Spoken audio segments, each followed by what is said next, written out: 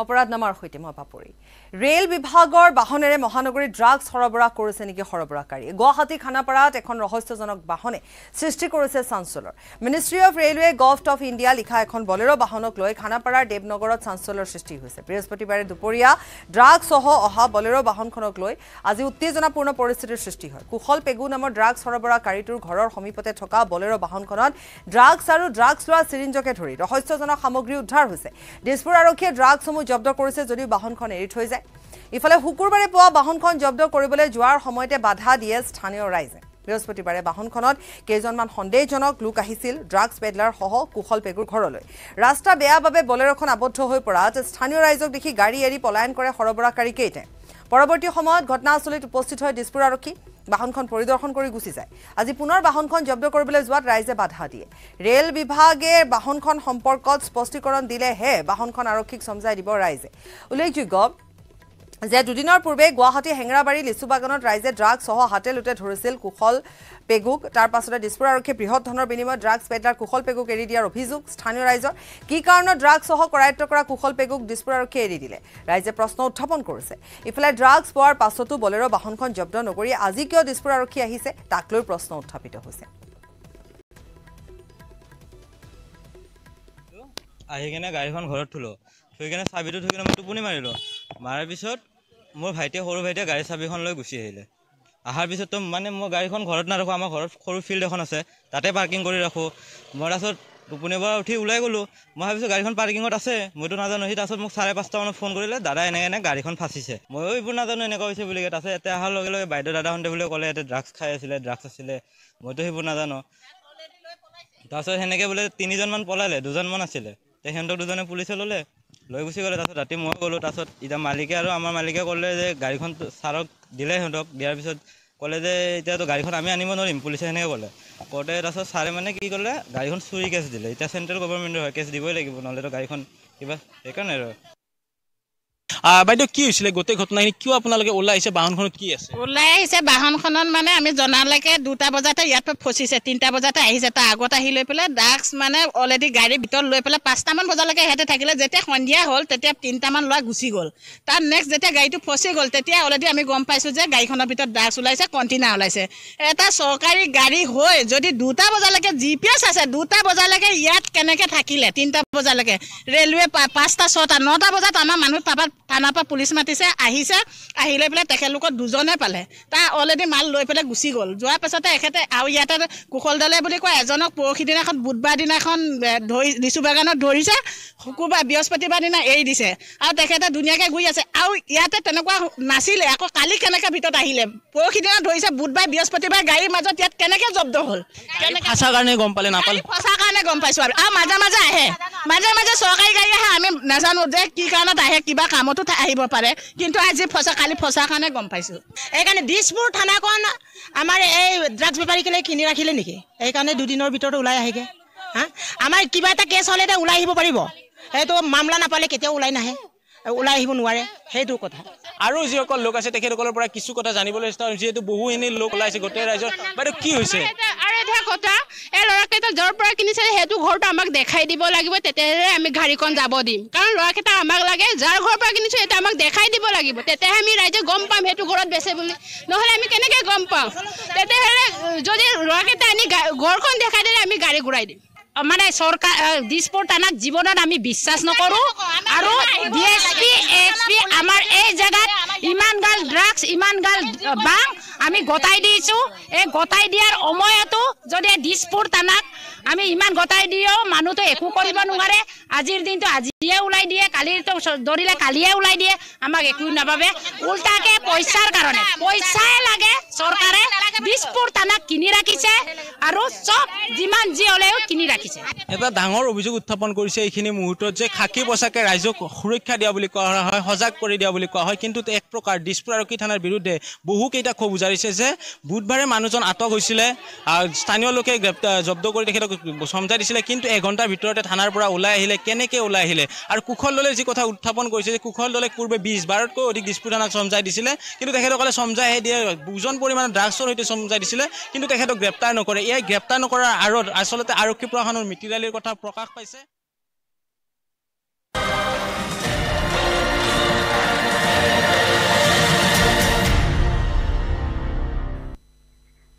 ট্ৰেণ্ডিঙত চুমি চৰ্চাত চুমি বৰাৰ নাম ৰিলছ অভিনেত্ৰী চুমি বৰাৰ পিছত এবাৰ জালনোট সৰবৰাহকাৰী চুমি বৰা গুৱাহাটী মহানগৰীত জালনোটৰ ৰমৰমীয়া বেহা চলাই আহিছে চুমি বৰা নামৰ আন এগৰাকী যুৱতীয়ে বুধবাৰে STFৰ অভিযানত উৎখাত হৈছে চুমি বৰা জড়িত থকা জালনোট সৰবৰাহকাৰী চক্ৰ বিহাৰবাৰী চুমি বৰাৰ ফ্লেটত অভিযান চলাই STFে জব্দ কৰিছে 7,19,000 টকাৰ জালনোট 1438খন 500 টকীয়া জালনোট সহ গ্ৰেপ্তাৰ কৰা হৈছে দুই যুৱকক ধৃত দুই যুৱক কমল বৰা আৰু জিয়াৰুল হক ধৃত কমল বৰা পূৰ্বে গ্ৰেপ্তাৰ কৰা চুমি বৰাৰ ভাতৃ বুধবাৰে পল্টন বজাৰৰ পৰা গ্ৰেপ্তাৰ জাহিদুল ইছলামৰ স্বীকাৰোক্তিৰ ভিত্তিত বিহাৰবাৰী প্ৰটেক্ট টিউলিপ নামৰ এপাৰ্টমেণ্টৰ 6ষ্ঠ মহলাত চলিছিল STFৰ অভিযান বৃহৎ পৰিমাণৰ জালনোট সহ দুই যুৱকক গ্ৰেপ্তাৰৰ লগতে STFে জব্দ কৰে দুখনকৈ বাহন কিছুদিন পূৰ্বে জালনোট সহ খানাপাৰাৰ পৰা গ্ৰেপ্তাৰ কৰিছিল চুমি বৰাৰ লগতে দুজনকৈ যুৱকক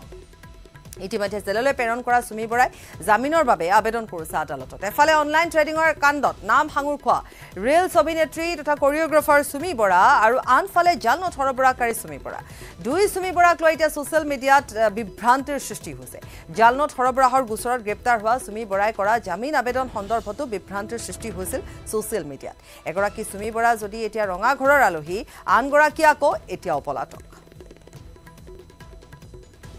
ইনভেষ্টিগেশ্যন চলি আছিল STF 13/24 ফেক কাৰেন্সিৰ ওপৰত তো আমি কিছুমান একিউজ অলৰেডি এৰেষ্ট কৰা হৈছিল সেই একিউজৰ ওপৰতে আৰু বাকি কেইজনমান ধৰিব লগা হৈছিল সেই হিচাপে আজি আমি এটা ৰেড কৰিলো বিজুলী ভৱন পল্টন বজাৰ এৰিয়াত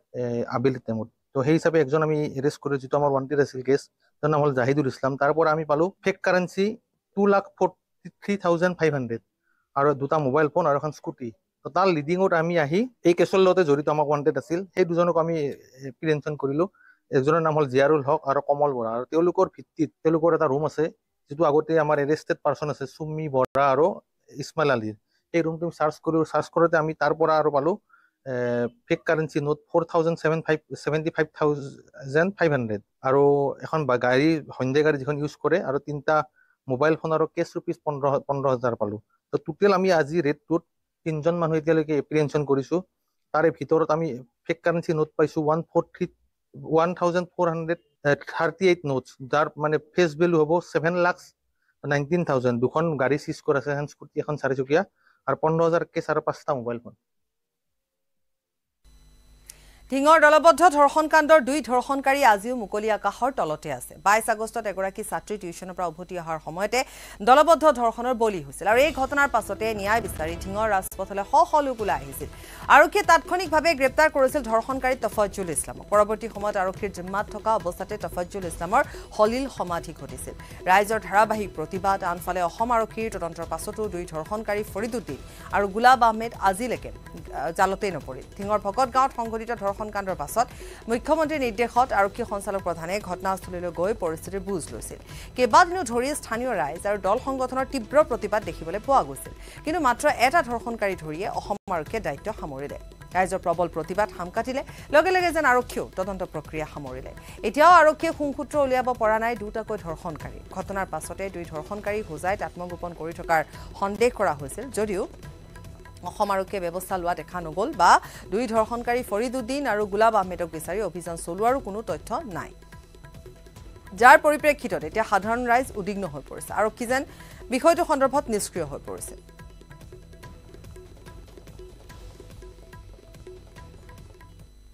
হঠাতে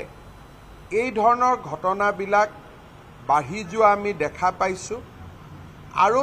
তাৰ পৰিপ্ৰেক্ষিতত আমি লবলগীয়া কঠোৰ সিদ্ধান্তসমূহো আমি য'ত যেনেকৈ পাৰোঁ আমি লৈছোঁ গতিকে মই সকলোকে অনুৰোধ কৰিম যে এনেকুৱা ঘটনা যাতে সমাজত নহয় তাৰ বাবে সমাজ একত্ৰিত হৈ থাকিব লাগিব সংগঠিত হৈ থাকিব লাগিব আৰু ৰাজ্য চৰকাৰে লোৱা কঠোৰ পদক্ষেপসমূহক সমৰ্থন জনালে আমি এই কাম কাজসমূহ বা এনেকুৱা অপৰাধমূলক ঘটনাসমূহ আমি নিৰ্মূল কৰিবলৈ সক্ষম হ'ম পুনৰ অনলাইন ট্ৰেডিঙৰ নামত প্ৰবঞ্চনা কৰা সকলক সকিয়নি মুখ্যমন্ত্ৰী ডক্টৰ হিমন্ত বিশ্ব শৰ্মা অনলাইন ট্ৰেডিঙৰ বিৰুদ্ধে লোৱা হ'ব ব্যৱস্থা আৰক্ষী কঠোৰ ব্যৱস্থা গ্ৰহণৰ নিৰ্দেশ দিলে মুখ্যমন্ত্ৰী অনলাইন ট্ৰেডিং বুলি কোনো কথা নাই বহুতে কয় যে আমি ষ্টকত ব্যৱসায় কৰিম ষ্টকত আপুনি ব্যৱসায় কৰক কিন্তু নিজৰ টকাৰে ব্যৱসায় কৰিব লাগিব বেলেগৰ টকা আনি আপুনি ষ্টকত ব্যৱসায় কৰিব নোৱাৰে বহু লোকে মই দেখিছোঁ সামাজিক মাধ্যমত জাষ্টিফাই কৰে যে তেওঁলোকে ষ্টক এক্সচেঞ্জত টকা বিনিয়োগ কৰে নিজৰ টকা ষ্টক এক্সচেঞ্জত যিমান কৰে কৰি থাকে কিন্তু বেলেগৰ টকা আপুনি ষ্টক এক্সচেঞ্জত বিনিয়োগ কৰিব নোৱাৰে আৰু বেলেগৰ লগত এগ্ৰিমেণ্ট কৰিব নোৱাৰে যে আমি আপোনাক 30% 15% সুদ দিম গতিকে এই গোটেই ব্যৱসায়টোৱে সম্পূৰ্ণভাৱে অবৈধ অসম পুলিচক স্পষ্ট নিৰ্দেশ দিয়া হৈছে ব্যৱসায়ীৰ লগত জড়িত আটাইকে আইনৰ আওতালৈ আনিবৰ বাবে আৰু সমান্তৰালভাৱে মই অসমৰ ৰাইজক বাৰে বাৰে অনুৰোধ কৰিছোঁ আপোনালোকে যেন এনেকুৱা সহজ ধন ঘটা যিটো ব্যৱস্থা তেনেকুৱা প্ৰলোভনত যাতে ভৰি নিদিয়ে কষ্ট উপাৰ্জিত ধন আৰু এসময়ত এই কষ্ট উপাৰ্জিত ধন একাংশ ব্যক্তি এনেকে অনলাইন ট্ৰেডিঙৰ নামত লৈ আপোনালোকৰ টকা লৈ যাব কোনো কাৰণতে ৰিজাৰ্ভ বেংক অফ ইণ্ডিয়াৰ অনুমোদন নাথাকিলে কোনো ধৰণৰ বিত্তীয় লেনদেনত আপোনালোক জড়িত হ'ব নালাগে বৰ্তমানো ডিব্ৰুগড় আৰক্ষীৰ জিম্মাতে আছে মহাপ্ৰবঞ্চক বিশাল ফুকন 3 দিনৰ জিম্মাত লৈ ডিব্ৰুগড় আৰক্ষীয়ে মাৰাথন জেৰা চলাইছে বিশালক আৰক্ষীৰ জেৰাৰ পোহৰলৈ আহিছে বহু বিস্ফোৰক তথ্য বিশাল ফুকনৰ গোচৰত আৰক্ষীয়ে পুনৰ জব্দ কৰিছে এখন বিলাসী বাহন AS06AJ0006 নম্বৰৰ এখন ফৰ্চুনাৰ বাহন জব্দ কৰিছে আৰক্ষীয়ে বৃহস্পতিবাৰেও বিশালৰ ডিব্ৰুগড়ৰ ফ্লেটৰ পৰা দুখন বাহন জব্দ কৰিছিল AS06AK0006 নম্বৰৰ MG হেক্টৰ প্লাছ আৰু AS06AL6734 নম্বৰৰ MG এষ্টৰ বাহন এই পৰ্যন্ত ডিব্ৰুগড় আৰক্ষীয়ে জব্দ কৰিছে 4খনকৈ বাহন ইপিনে অধিক তথ্যৰ সন্ধানত বিশাল আৰু সুমিয়ে গহনা ক্ৰয় কৰা 6খনকৈ জুৱেলাৰীত অভিযান চলাইছে আৰক্ষীয়ে ভাৰতীয় মুদ্ৰাক বিদেশী মুদ্ৰালৈ ৰূপান্তৰ কৰি বিশালে কৌশলগতভাৱে কমাবলৈ চেষ্টা কৰিছিল নোটৰ সংখ্যা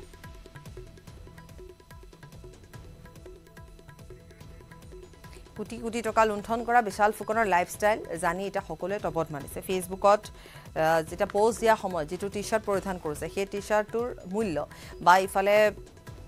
সুমি বৰাৰ যি বেগ বা বেল্টৰ মূল্য হিয়া দেখি ৰাইজে তবত মানিছে এয়া ৰাইজৰ পইচা 2 লাখ টকিয়া 2,95,000 টকিয়া এটো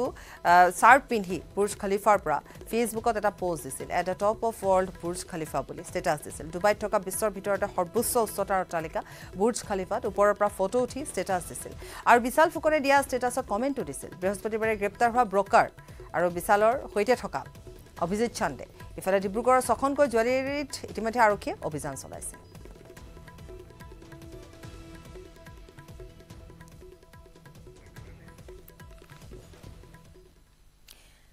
আত্মগোপন নে ৰক্ষণাবেক্ষণ কোট আছে স্বামী তাৰ্কিক সহ সুমি বৰা 5 দিনে সুমি বৰা আৰু তাৰ্কিক বৰা কৰায়ত্ব কৰাত ব্যৰ্থ মহানগৰ আৰক্ষী সোমবাৰ নিখাৰে পৰা স্মাৰ্ট মহানগৰ আৰক্ষীয়ে ট্ৰেছ কৰিব পৰা নাই সুমি তাৰ্কিকৰ মোবাইল ফোন সোমবাৰ আৰু মঙ্গলবাৰে দিকশুৰ নুনমাটি বাসগৃহত আশ্ৰয় লৈছিলে সুমি আৰু তাৰ্কিকে ইপিনে ডিব্ৰুগড়ত গ্ৰেপ্তাৰ হোৱাৰ বিশালক কৰা মাৰাথন জেৰাৰ অন্তত পোহৰলৈ আহিছে বহু বিস্ফোৰক তথ্য পাতিলোৱা বাইকক কি উপহাৰ দিছিল বিশাল ফুকনে তালিকা দেখি চকু কপালত উঠিছে সকলোৰে পাতিলোৱা বাইকক ডিব্ৰুগড়ত এখন ডান্স একাডেমি খুলি দিছিল সুমি বৰা ডান্স একাডেমিৰ ডিজাইনিংৰ নামত বিশালে খৰচ কৰিছিল 33 লাখ টকা ডান্স একাডেমিৰ মাটিৰ মালিকক দিছিল 5 লাখ টকা ডান্স একাডেমিত লগাবলৈ সিগমা টাইলছক দিছিল নগদ 10 লাখ টকা ডান্স একাডেমিৰ সাউণ্ড প্ৰুফ সিস্টেমৰ নামত 15 লাখ টকা ব্যয় কৰিছিল 2023 এপ্ৰিলৰ পৰা জুলাইলৈকে সুমিক উপহাৰ দিছিল 1.5 কোটি টকাৰ হীৰাৰ অলংকাৰ ইয়াৰে 76 লাখ টকাৰ এটা হীৰাৰ আঙঠি উপহাৰ দিছিল সুমিৰ জন্মদিনত বিশালে দিছিল 2,55,000 টকীয়া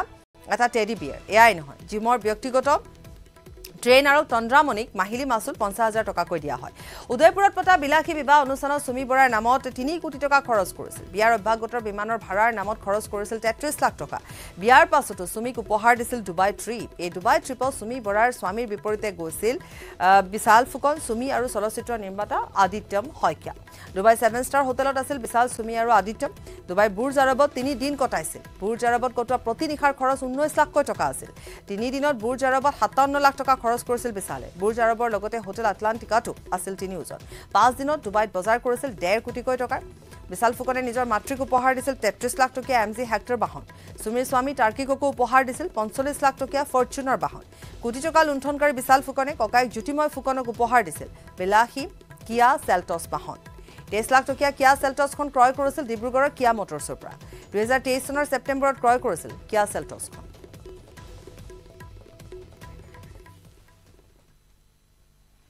আজি আৰক্ষী জিম্মাৰ মিয়াদ উকলিব প্ৰবঞ্চক স্বপ্ননীল দাসৰ আজি বিয়লি সিজেম আদালতত হাজিৰ কৰোৱা হ'ব স্বপ্ননীল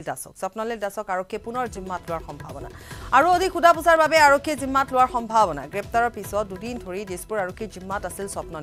স্বপ্ননীলৰ বিৰুদ্ধে আৰক্ষী লাভ কৰিছে বহু বিস্ফোৰক তথ্য মালয়েছিয়া ডুবাই আমেৰিকাত ধন বিনিয়োগৰ তথ্য লাভ কৰিছে আৰক্ষীয়ে বিদেশতো বেংক একাউণ্ট আছে ট্ৰেডিং কাণ্ডৰ অভিযুক্ত স্বপ্ননীল দাসৰ গুৱাহাটীৰ শৈক্ষিক প্ৰতিষ্ঠান খুলি প্ৰবঞ্চনাত জড়িত হৈ পৰিছিল স্বপ্ননীল দুটা দিন ধৰি আইপিএছ প্ৰতীকথুবে মাৰাথন জেৰা চলাই আছে স্বপ্ননীলক জেৰাত আৰক্ষীয়ে লাভ কৰিছে স্বপ্ননীল এটা আন্তঃৰাষ্ট্ৰীয় চক্ৰৰ সৈতেও জড়িত আছিল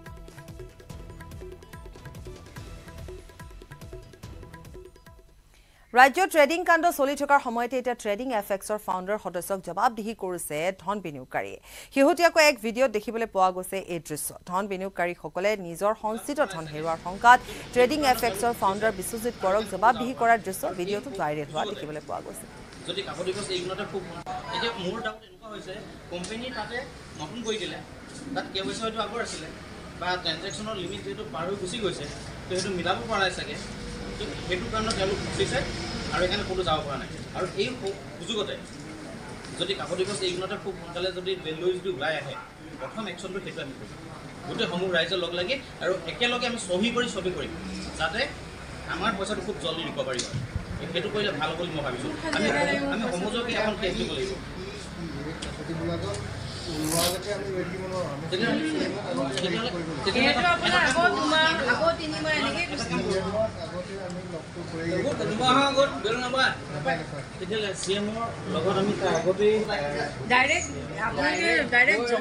যাবলৈ দেৰিয়ে হৈছে আমি সকলো যাম চিএমক লগ কৰিবলৈ যদি মানে মোৰ কিন্তু মই লগত যোৱা মানুহ মই যেতিয়া গৈছিলোঁ তেওঁলোকে কোনে কেনেকৈ এপইণ্টমেণ্ট উলিয়াইছে মই নাজানো মোক লগ ধৰিছে মই যদি আপোনালোকে এপইণ্টমেণ্ট উলিয়াব পাৰে মোক লগত লৈ পেলাই মোক গুচি যাম আমাৰ লাষ্ট অপশ্যন এটাই আছে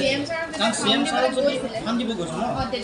যেতিয়া ফাণ্ড দিবলৈ গৈছে তেখেতেতো সেইটো ইনভেষ্টিগেশ্যন কৰিছিলে তেখেতো চাইছে দোস্ত মই ভুলিছে নহ'লেতো এনেইতো ফাণ্ড কাৰণ আপোনালোক পলিটিকেল লিডাৰ নহয় আমি লিডাৰ নহয় পলিটিকেল লিডাৰ নহয় হাইপ্ৰফাইল ফাণ্ডলৈ গৈছে তেওঁলোকে একচেপ্ট কৰিছে তেওঁলোকে ক'ৰ পৰা আছে সেইটো ইনভেষ্টিগেশ্যনটো কৰিছে তাৰ পিছতে 5 লাখ টকাটো লৈছে তো সেই কথাটো তেখেতৰ লগত ডিছকাছ তাৰ পাছতো দাহিয়াজীৰ লগত কথা পাতিছে বুলি কৈছে তেওঁলোকে ওলাই আমিতো বাহিৰতে আছোঁ আমিতো সোমাব নাই পোৱা ন তিনিজন ব্যক্তিয়ে কৈছে ফটোও পাইছে যিখন চিএমও অফিচৰ পৰা আহিছে আমাৰ তাত কোনো মোবাইল এলাও নাই তো তেওঁলোক তেতিয়া সুধিছে যে আপোনাৰ ঘৰ ক'ত কি কথা দাহিয়াজীৰ লগত তেতিয়া হাৰিয়ানা কৈছে তো তেওঁৰ লগত ভালকৈ ফ্ৰেণ্ডশ্বিপ হিচাপে কথাও পাতিছে জাষ্ট 2-1 কথা পাতিছে বহুত সময় নহয় 1-2 মিনিট কথা পাতি তাত কথা দিছে কাৰণ ইমানখিনি নোচোৱাকৈতো তেওঁলোকে লোৱা নাই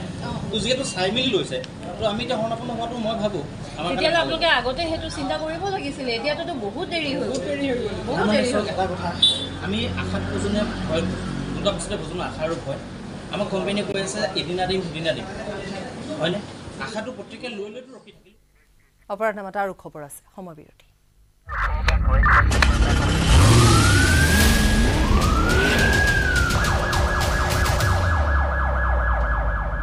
আৰে ভাই এনে নাম্বাৰ 1 কন্ট্ৰাক্টৰ হইছো নেকি সৰুকালৰ পৰাই ব্যৱসায় কৰি আছো সৰ্বোত্তম টিএমটি এইটো মাইথান ষ্টিল নহয় সস্তা হয় বস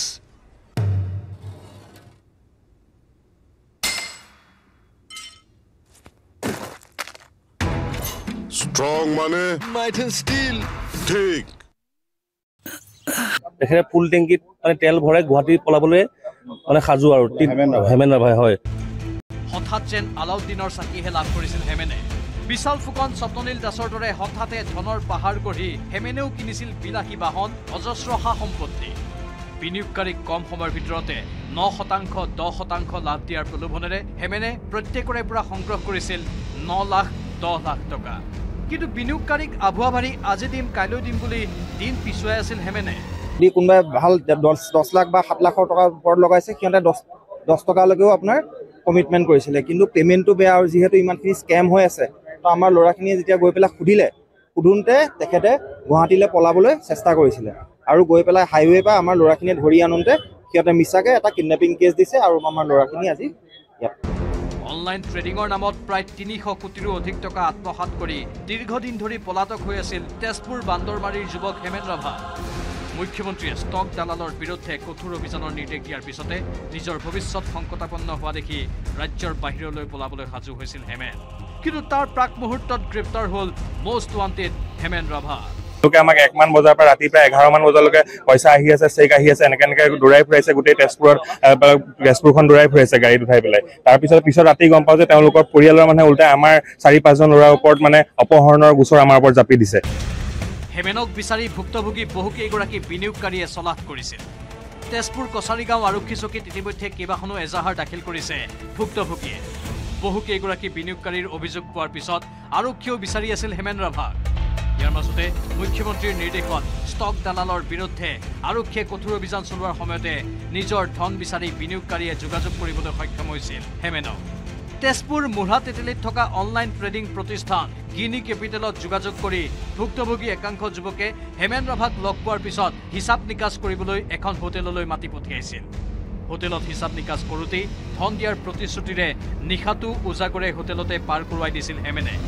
পুৱতিনিশা হোটেলখনতে আশ্ৰয় লোৱা বিনিয়োগকাৰীসকলক অপহৰণকাৰী সজাই অপহৰণৰ নতুন নাটক ৰচনা কৰিছিল হেমেনে। ধন বিচাৰি থকা বিনিয়োগকাৰীসকলৰ কবলৰ পৰা মুক্তি পাবলৈকে বিনিয়োগকাৰীসকলক ফচাবলৈ নতুন ফান পাতিছিল হেমেনে। হেমেন ৰাভাক অপহৰণ কৰা বুলি খুদ হেমেনৰ পৰিয়ালে আৰক্ষীক দিছিল গোচৰ। এই গোচৰৰ তদন্ত চলাবলৈ গৈ হোটেলখনত শুই থকা ঘটনা সম্পৰ্কত অজ্ঞ বিনিয়োগকাৰীসকলক আৰক্ষীয়ে আটক কৰিছিল। তেখেতলোকে ক'লে যে 1 ঘণ্টা ৰখক, চেক আনি আছো, তাৰপৰা ক'লে যে কাইলৈ হ'ব। তো এনেকে তাৰ পিছত মানে ৰাতি কি তেখেতে মানে যাব খুজিছিলে। তো তাৰ পিছত মানে আমি তেখেতক আটক কৰিলো ৰাস্তাত দুলাবাৰীৰ ওচৰত কৰি পেলাই। আৰু আজি ৰাতিপুৱা তেখেতলোকে বেলেগ এটা প্লেন কৰিছিল যে আমি তেখেতলোকক মানে কিডনেপ কৰিছো বুলি। পিছে হেমেন ৰাভাৰ বিৰুদ্ধে পূৰ্বৰ পৰাই আছিল প্ৰবঞ্চনাৰ গোচৰ। অপহৰণৰ নাটকৰ স্ক্ৰিপ্ট সবল নোহোৱা বাবে প্ৰাথমিক তদন্ততে হেমেনৰ ভুৱা অপহৰণৰ নাটক উন্মোচন হ'ল। তাৰ পিছতে গ্ৰেপ্তাৰ হ'ল 300 কোটিৰো অধিক ধন আত্মসাৎ কৰা হেমেন ৰাভা। লাহে গম পোৱা গ'ল যে এইটো ফেক হয়। মানুহখিনিয়ে কমপ্লেইন কৰা ষ্টাৰ্ট কৰিলে। তাৰপিছত আমি যোৱাকালি ৰাতি তাক ধৰা হ'ল আৰু এতিয়া এগেইনষ্টত অলৰেডি আমাৰ FIR পাইছোঁ আৰু। ইফালে হেমেন ৰাভাৰ প্ৰবঞ্চনাৰ তদন্ত কৰিবলৈ হেমেনৰ লগতে তেওঁৰ পৰিয়াল আৰু কৰ্মচাৰীকো জেৰা চলাইছে তেজপুৰ আৰক্ষীয়ে। যেতিয়া ডিবি ষ্টক পলাই গ'ল গুৱাহাটীৰ পৰা, তাৰ পিছত 15 তাৰিখ মানৰ পৰা এইটো মানে ইণ্টাৰেষ্টবিলাক মানুহে নোপোৱা হ'ল। অফিচত ৰেগুলাৰ মানুহ আহে, তো তেতিয়া গম পালোঁ যে নাই ইয়াতো কিবা এটা খেলি মেলি আছে। হেমন্ত কুমাৰ নাথৰ report, News 18 Assam north east.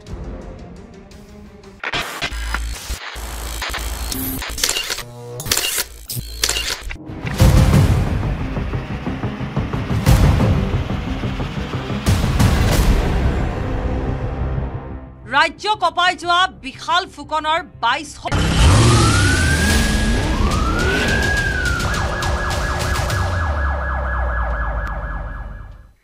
22 বিৰতিৰ পাছত ৰাজ্যত ট্ৰেডিং কাণ্ডত এইবাৰ জড়িত হৈ পৰিছে আৰক্ষী। গুৱাহাটীৰ CIDত কৰ্মৰত শোণিতপুৰৰ চাৰিদুৱাৰৰ সৰোজ ডেকা নামৰ লোকজনক ইতিমধ্যে আৰক্ষীয়ে গ্ৰেপ্তাৰ কৰিছে। শুকুৰবাৰে সৰোজ ডেকাক গ্ৰেপ্তাৰ কৰি সোধা পোছা কৰিছিল চাৰিদুৱাৰ আৰক্ষীয়ে। অঞ্জন সুপ্ৰিয়ম দাস নামৰ লোকজনৰ পৰা ট্ৰেডিং কৰাৰ নামত সৰোজ ডেকাই লৈছিল 18 লাখ টকা। এই কথা প্ৰকাশ কৰিছে অঞ্জন সুপ্ৰিয়ম দাসৰ মাতৃয়ে। পূৰ্বে গুৱাহাটীৰ উলুবাৰী আৰক্ষী সঞ্চালক প্ৰধানৰ কাৰ্যালয়ত কৰ্মৰত আছিল সৰোজ ডেকা। প্ৰভিডেণ্ট ফাণ্ডৰ কামত বিসংগতি কৰাত সৰোজ ডেকাক CIDৰ মুখ্য কাৰ্যালয়লৈ বদলি কৰা হৈছিল। ট্ৰেডিঙৰ নামত প্ৰবঞ্চনাৰে লাখ লাখ টকা সৰকোৱা অসম আৰক্ষীত কৰ্মৰত সৰোজ ডেকাৰ বহুকেইটা তথ্য ইতিমধ্যে পোহৰলৈ আহিছে। DGP অফিচত চাকৰি কৰা ব্যক্তি এজন সৰোজ ডেকা, তেখেতৰ সৈতে মোৰ চিনাকি আছিল। তেখেতে ট্ৰেডিঙৰ নামত মোৰ পৰা পইচা লৈছিলে প্ৰথম। তাৰপিছত মই যিহেতু ভালেখিনি প্ৰফিট পাইছিলোঁ, প্ৰফিট পোৱাৰ পিছত মোৰ চিনাকি কিছুমানেও তেখেতৰ তাত ইনভেষ্ট কৰিছিলে। এতিয়া ইলিগেঞ্চটো এনেকুৱা আহিছে যে মই স্কেম কৰা বুলি আহিছে, কিন্তু মই নিজে স্কেমৰ বলি হৈ আছোঁ। মোৰ নিজৰ পাৰ্চনেল 18 লাখ টকা ফচি আছে। মই নিজে ডিপ্ৰেশ্যনত আছোঁ, কিন্তু এতিয়া আৰক্ষীক মই গোটেইখিনি জনাইছোঁ। আৰক্ষীয়ে তদন্ত কৰিব। তুমি যাক পইচা দিলা তেওঁৰ নামটো কি আছিল? সৰোজ ডেকা, DGP অফিচত চাকৰি কৰে। আমাৰ থানাত এখন কেছ ৰেজিষ্টাৰ হয়, চাৰিদৰ পেজ কেছ নম্বৰ 146/24। এই কেছ সংক্ৰান্তে আমি সৰোজ ডেকাক CID হেডকোৱাৰ্টাৰৰ পৰা অনা হয়। এতিয়া কেছটো আমাৰ তদন্ত অব্যাহতি আছে আৰু পুলিচতে কাম কৰা বুলি গম পাইছোঁ। বাকী আমাৰ ইনভেষ্টিগেশ্যন চলি আছে, CID কৰে। ইয়াৰ সৈতে অপৰাধনামাৰ পৰা বিদায় লৈছোঁ। নমস্কাৰ।